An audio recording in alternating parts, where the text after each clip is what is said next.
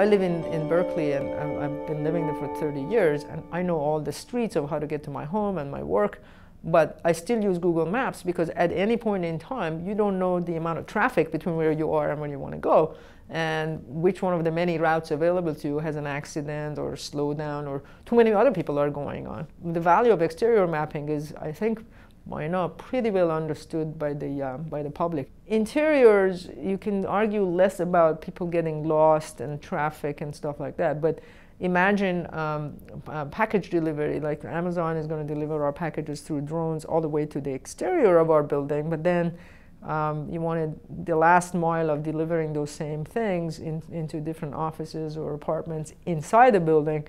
That would also require mapping. So the idea is to make the interior mapping be seamlessly integrated with the exterior mapping so that you can have true end-to-end connectivity between two different points.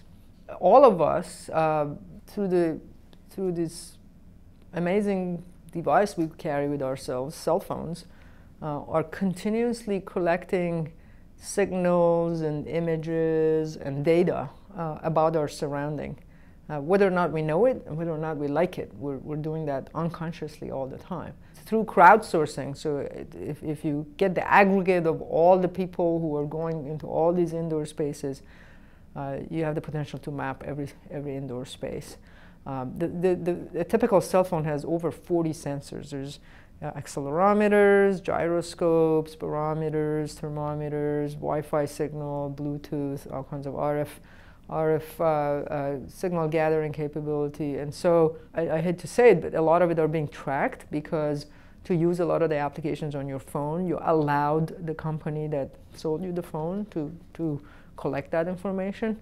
And that's almost synonymous with mapping. So those could be used in order to map the interiors. The very same people whose crowdsourced data you use to map, you can use that same information to locate people. When there is an emergency, either an earthquake, fire, or anything like that, the first responders will have a lot easier time knowing where people are and knowing how to rescue people, and just having more information is always useful. The other positive thing in terms of knowing where you are is that, and how many people are where and knowing the maps, is this idea of smart buildings.